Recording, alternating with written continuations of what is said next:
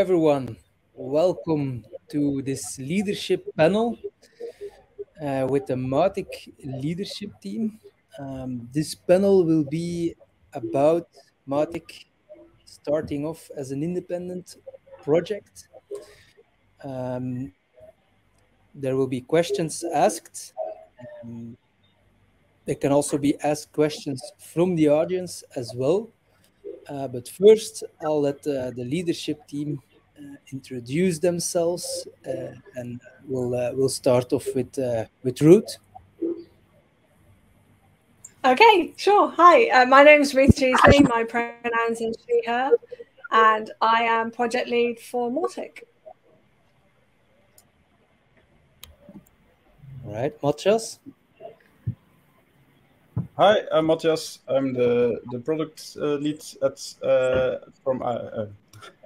from the Mautic project, and I love technical stuff. All right. Okay, Jan. Hello, I'm Jan Linhart, or you can call me John if you cannot pronounce the soft J. I'm a developer at Acquia, and I can spend my time working in the community. Right, and Eki. If you want to combine John and Jan, you can even say Johann. Some do that, but no. I'm Eki. I'm based in Germany. I'm the team lead of the community team in the Mautic project, and yeah, I'm really excited about the topic. So can't wait to get going. All right, and Toby. Hi everyone, my name is Oluwatobi. I lead the marketing team for Mautic and also co-organize the Mautic Meetup Lagos, Nigeria. All right, okay. Let's get to the most broad question. So, what does it mean to be an independent open source project? Who will take this one? Ruth? Yeah, I can take this one. Okay. So for me, it means being truly an open source project where we define and set our own goals, our vision, and what have you, and that there isn't any kind of organizational corporate control over the open source project. So we're not like we don't have an organization that's directing where we are going in the future, but that's actually up to the community to decide and determine.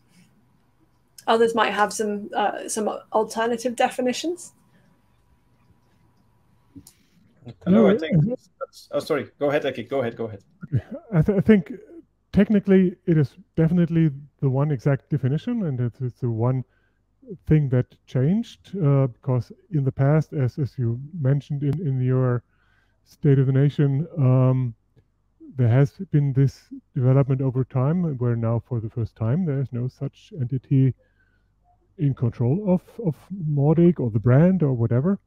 For the project, it means a huge difference though, or even for outsiders. For some it's philosophical, for some it's really economical. It really means that the nature of this project is now entirely different. It is an independent thing. It is in the hands of the community. Also, the other way around, the community is in charge. Nobody else is going to stand up for it. And for many out there, I know it makes a difference in motivation to go all in with his project. It's just a different animal. If you go contribute to the cause of a commercial entity in the end, or contribute to a cause where we know by definition this is just owned by the community. So for myself, I have to add that it's not such a big deal when the first iterations came, like the governance model, the shift to Acquia. I think we already had a ton of control. So Acquia was a very generous owner of the rights and controller. But that's, of course, that was state of the status quo. There was no guarantee that it's going to be there like that in 5 years. So now we're in a safe place, which is perfect for a true open source project, but on the other hand, it's a lot of responsibility too.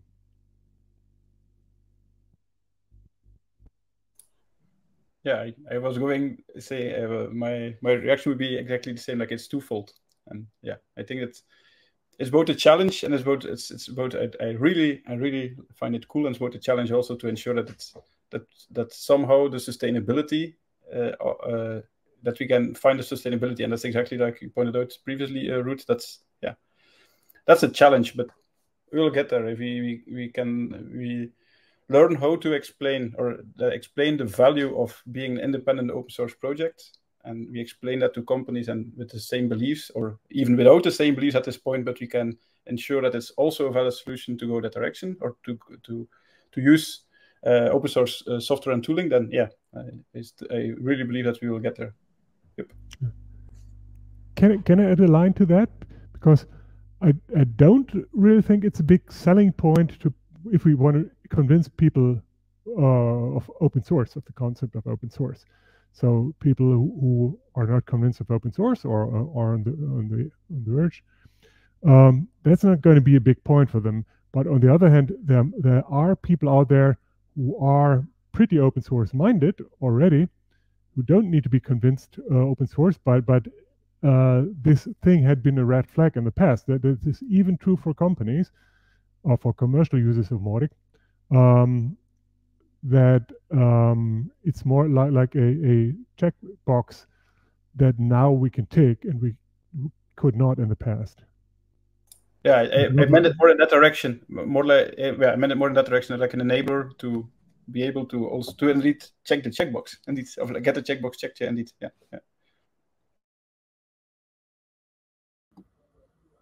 Yes, that leads on to another question.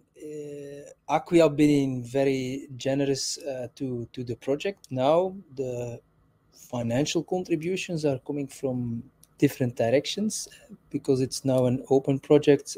Your point made is that it's more accessible to sponsor. Now that is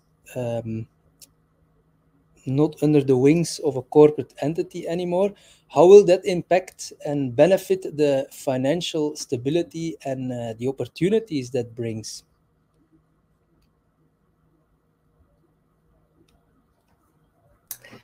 I think for sure it will open doors to more opportunities. There have been lots of times where I've applied for open source benefits of some kind or another to support the project and been turned away because of that commercial involvement, because we are not seen to be truly open source. So from the kind of perspective of grants and loans and that kind of thing, it was always a challenge. So it does definitely open up some new avenues. But at the same time, it is also going to be a challenge, because we have to develop our own financial baseline now, whereas we didn't have to do that before. Okay, can you lift a tip of the veil on how that is going to happen? Sure, Eki, did you want to say something? Sorry. Yeah, before we go there, I wanted to say, to point to what has been said in the presentation of yours before, where we discussed that a little bit, and B, that I think that we are now in a situation that we are forced to get to another maturity level as a community. I mean, so far we have been nurtured by somebody else, and so it was more or less worry-free, and now we have to take care of ourselves and first make sure that we get to survival level. I'm pretty sure we can do that, and then beyond that and accelerate that financial capabilities, and as a next challenge, make sure to allocate these resources properly, because that's an issue in all open source projects. Now that you have a little bit of money at hand, that is beyond administrative costs, what do we do with it, and how does it impact the contribution out there? So that's going to be interesting, but it is important because we want to get more mature as a project and as a community. And so I'm excited. I'm happy we're there and we're going to make it. Yes. All right. So with becoming more mature, there's also more responsibility, which brings us to the governance model. The governance model, it's not yet finalized, but it's in a state of discussion at the moment.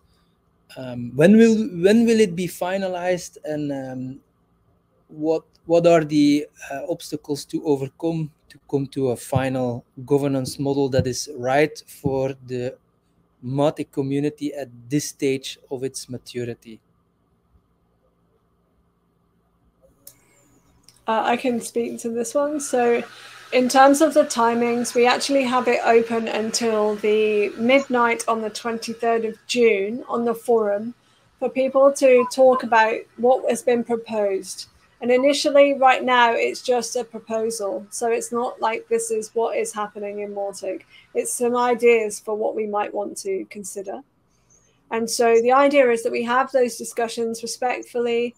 We try to find a way to take on board the feedback that people are providing in each of the forum threads, and then get that section to a point where everyone can agree that they're happy for us to proceed, and create then a first draft of the new model, which we will then share with the community to review it in its final version, basically. And then we need to find out a way to actually decide whether to adopt that or not, which is still a slight work in progress on my part. So I would say ideally by the end of next month, we will have something in place in situ. In the end, it is obviously a bit of chicken and egg problem, because somebody needs to decide how decisions are made. When you say we, Ruth, can you illustrate who's we? Yeah, so there is the royal we. I don't know if you have that in other languages, but we have that in English. But yeah, I don't know how to explain that. But anyway, so currently we have the Community Council, which is currently still the decision-making body of the project. So ultimately, the Community Council will be the body that decides to adopt the new governance model. I know it sounds a bit weird that they're voting to kick themselves out, but that's kind of what is in the governance at the moment. But in terms of deciding that that is the model we want to adopt, ideally, I want us to actually put that out to the community for review. And then I feel like it should also be the leadership team, the Community Council, who actually are the ones who say, yes, we're going to go ahead on this based on the fact that the majority of the people in the community are happy for us to move forwards. Does that answer the question sufficiently? Mine? Yes. Yeah. I mean, maybe some people out there who are not completely familiar of what has been outlined. Maybe we step back a little bit and give those outlines, and I want to focus on the most important parts. One is we are not having any sort of institution. We are not founding an NGO, no Mautic association or anything like that. In an association, there would be a clear process like founding members agreeing on some bylaws, and then kicking it off. Here we are something different, something bodiless, I don't know. But on the other hand, there are existing institutions, there are existing a ton of people in the community, and we as the former embodiments are of course striving to find a way to get ideas signed off by the community, although this community is bodiless at that point. So I think, Ruth, you already mentioned it in your talk. we really ask as many people as possible out there to give us any sort of feedback, including positive feedback on whatever comes out in the forum thread on the 23rd, right? And give us as the community council a good foundation to start off with. And then last part there, part of this governance model, aka bylaws, if it was an NGO, is that we have some rules on voting. So there's decision making. There is the question who is allowed to vote, who has how many votes. Spoiler, 1. And once we have this initial situation going forward, then we will have general assemblies and people who vote on things and are able to change things.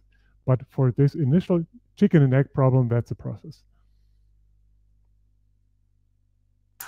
Yeah, and actually at the moment, I am the kind of person who has the deciding vote on a lot of things.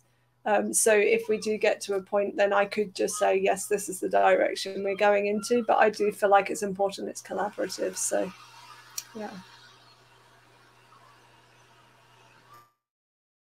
All right. In terms of the proposed membership model, could you lift a tip of the veil there? How will it look like? Yeah, so there was lots of very vigorous discussion on this, shall I say, back and forth about how we give people the option to vote, and that swung from everyone, from people saying anyone who comes off the street should be able to vote, to only people who contribute this much money should be able to vote, to you should only be able to vote if you actually give something back as a contributor. So what we've tried to do is find a way to make it fair for people, so that what's being proposed currently is you join a community channel, the Slack or forums, whatever. We call that a basic membership. Like you're a member of the Mautic community, but you don't have voting rights. And you can get voting rights. We're proposing 3 ways. Firstly, by financially contributing. And that is really awesome, because that would enable us to have a revenue stream. So if people can contribute, what we're proposing is there's a base rate for the US of $100, and then your country will be prorated based on the cost of a Big Mac. It's how we decide partner contribution tiers. And generally speaking, it works quite well. So it would be less for somewhere where it's less US dollars for a Big Mac, for example. So financially contributing is one way. Practically contributing is another way. We've had lots of contentious debates about what is enough as a practical contributor and how we decide what is enough. And that's still undecided. So that's in flux. But we're talking about maybe spending about 5 hours a month contributing to Mautic. So an hour a week doing something that contributes to Mautic.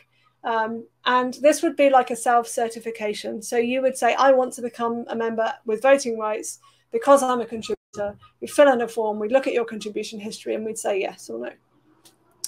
The third one, this one's a bit contentious as well, is if you have done amazing, amazing things for Mautic. I mean, we're talking like the foundational engineers of Mautic, and you're no longer involved in Mautic anymore. Your career has changed, you're doing other things, but you've made amazing contributions. We're also proposing having the option to have people who are fellows.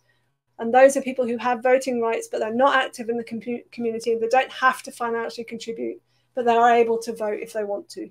And that's just for else, the people who have really contributed a lot, but are not necessarily involved. It's a nice way to say thank you to those people, to recognize that contribution.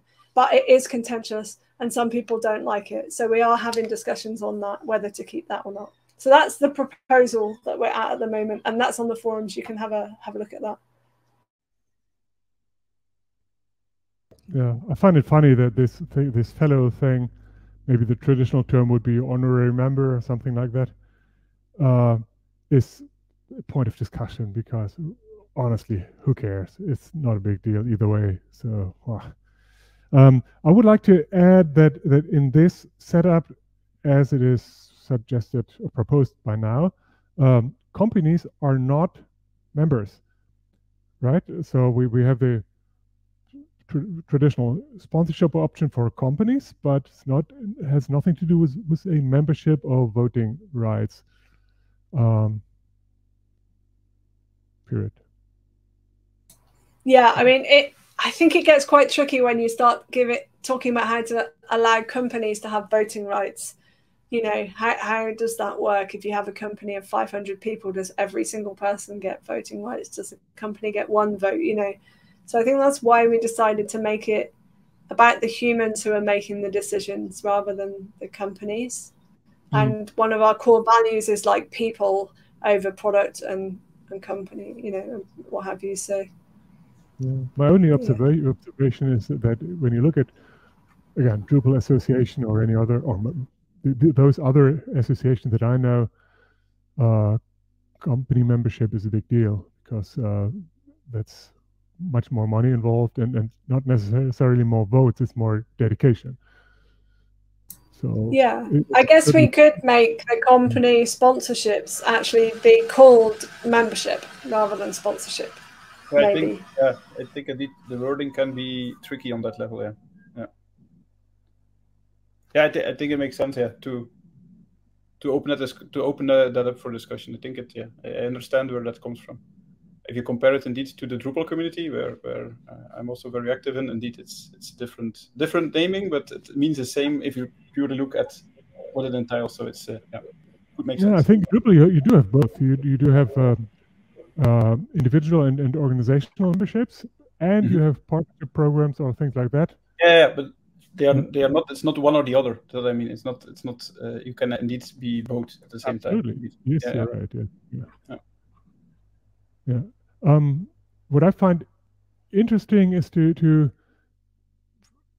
take that back to the question of financial stability or revenue streams, and in the end, one thing where we get money from is support by the community without the request for any return on invest, and the other general category is basically selling values, like here's a sponsorship for an event where people actually hope for some return on invest, or here's some trial accounts where people hope to convert those into paid accounts. So the latter is more really commercial things, and the more attractive it all gets, the better the hopes for Mautic to make that a substantial part of the revenue stream. But the other part, I think, is the more important part here, is that people are willing to support the cause without asking for value back other than maybe recognition or the right to vote. So just in my personal opinion, that also applies to companies who build their business on Mautic, who also are willing to support and to show their support and then to put it on a reasonable foundation, and without this hope for direct return on invest. Yes, it's true for general sponsorship as well. Just want to come back to the relevance of the pieces in our revenue stream, and I think this company support is a big part of it. We shouldn't think small.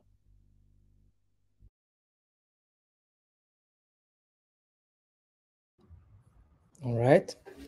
I think that answers a lot of questions. I see we only have a couple of minutes left. There is one question from the crowd, from Leonardo Schuler, web specialist at IBM. And the question is there an open source community-owned project that you feel inspired by, and what model?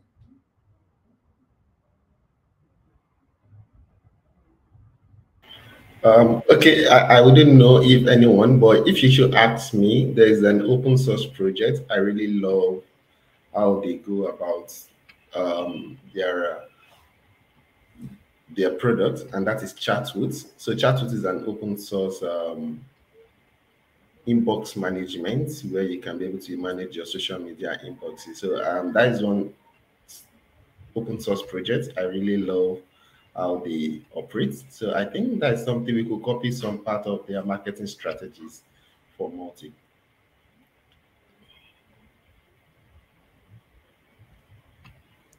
And which ones would that be? Oh, okay. So if you ask me, I think they do more around talking about the product in the marketing sense, about how each of their features work, and also have a kind of a design system that also work for each of their products, for each of their articles. So I'm talking from the marketing side. So every other person might have their own part of the product, that the other open source projects that might be something they like. All right. Okay. If there are any questions, please put them in the chat. But for our remaining time, I think final question is to just do the tour of the leadership team and ask them, what are you most excited about for the future?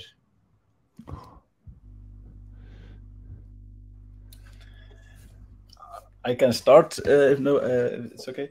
Yeah, I'm like I said in the beginning, I'm a really technical person, so I become happy of automation, going smooth processes, clean code, stuff like that. And I really, really see a big change when I started in the Mautic community 2 years ago and where we are at now.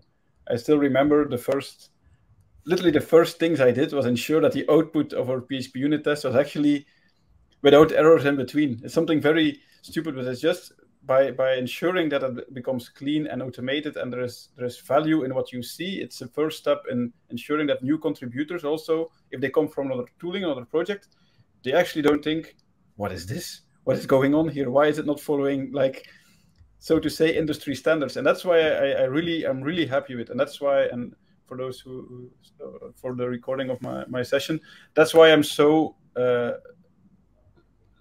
that's my personal opinion. That's why I'm so happy with Mautic 5 being a maintenance release also, to ensure that we have that we are going to the next step to ensure we have a foundation that's steady and stable. And that's what I'm happy about. And that's why I also look forward to Mautic 6 and 7 and so on, to ensure that we keep that running and moving forward. That's what I want to achieve in the next releases of Mautic.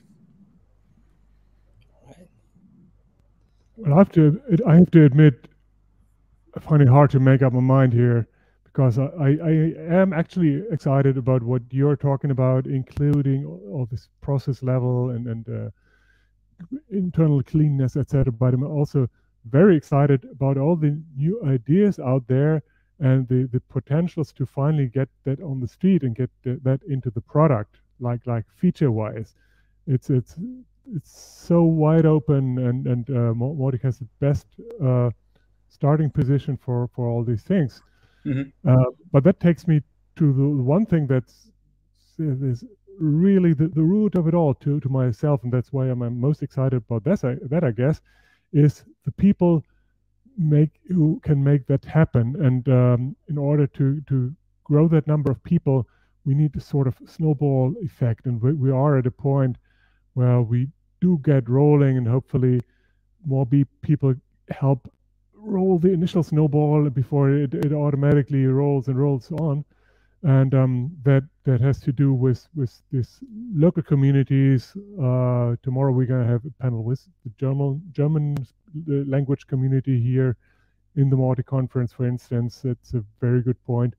That has to do with initiatives and target teams and all those things. Ambassadors is fantastic ideas. So many ideas.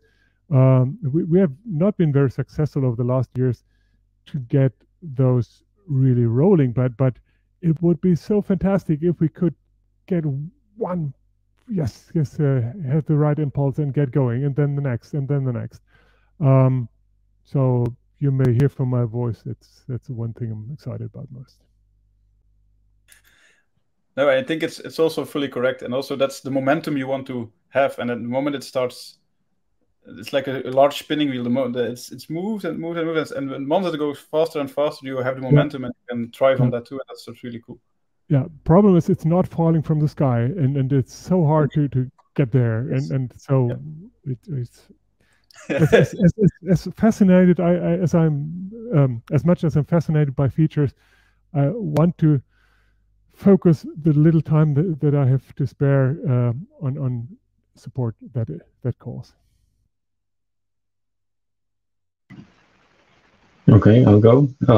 So I'm excited, same as Matthias, that the Mautic 5 is really an improvement in, for example, developer experience. We have auto wiring, and that's like amazing thing to have. The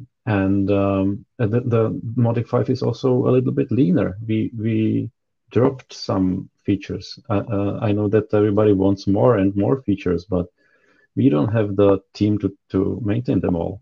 So I'm really glad that we have some smaller core that, like, I don't know, 80% of people use, and we dropped some features that only small percentage of users are using. And that will allow us to focus more on those features that matter. And from the non-technical point of view, I would really like to see, and we already have many of those, but I would like to see more businesses around Mautic that are dependent on the project, and that will also give some of their money that they will make back to the project. And we wouldn't be releasing Mautic 5 this month if there wouldn't be the people giving back money to the project, because the community, all of you who contribute, have paid for the Twig conversion, which was a massive task. And without it, we wouldn't be here, and we would be looking for another several months of development. So thank you, everybody.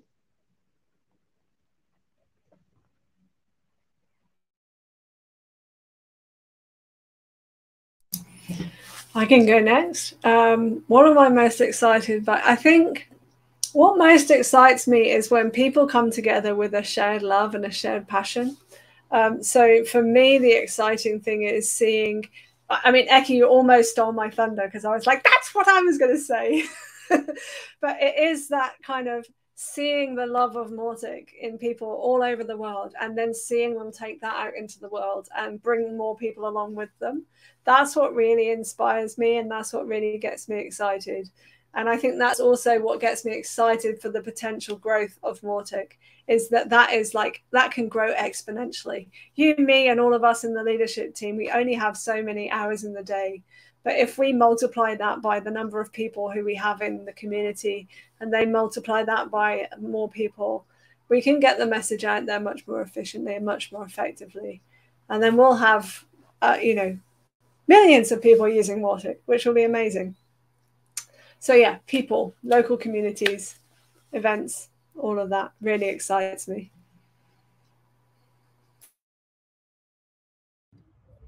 All right, Toby, you can end it with what you're excited about.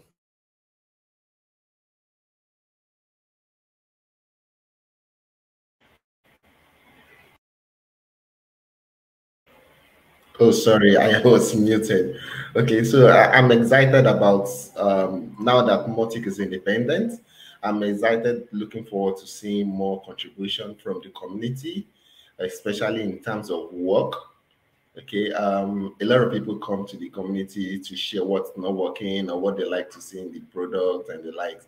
But I would like to see more people contributing. If it's just maybe 1 hour every week, just 1 hour, and if, let's say, 1% of the community member contributes 1 hour every week to every aspect of the product, either marketing, education, or the main product itself, there's going to be a significant change in what we do. So I'm excited about being open, being fully independent, and seeing that more contribution is going to come in terms of from businesses and from individuals.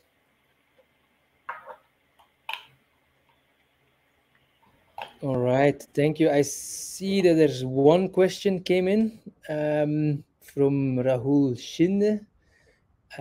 What will be the frequency of the election for board members? I missed some parts of the session. Pardon me if this has already been covered. No, it hasn't been covered. It was actually on the list, but I forgot to ask it. But go ahead. I can answer this one. Yeah. So it in the proposal, I kind of outlined what I think we should do. So some of the issues we've got to address is we don't want everyone's term to be ending at the same time. You don't want the entire council to be gone because their terms will end. So what we're proposing to do is in the initial election, we'll have like the top 3 people will have 3 years term. The next 2 people will have a 2-year term, and the next 2 people will have a 1-year term. And so then they will expire on an annual basis. And then we'll re-elect everyone after that on a 3-year term. I'm pretty sure that's what's proposed, but it was a while ago. That's for the community council. So if you want to know more about that, hop over to the governance model, click on the one about council, and that will explain all of that. It is a little bit complex because when you start, you have to set up all of that process so that you don't all finish at the same time. Hopefully that answers that question. All right. I see we slightly got over time, so we're going to conclude this panel session. I hope everyone got his answers they were looking for. Oh, one question. Not a question. It's just a comment. Okay, great. Yeah, really nice that you congratulate the leadership team. Thank you, Leonardo, for this. Okay, everyone. Have a nice afternoon, evening, morning, wherever you are. And I hope to see you in the next panel session.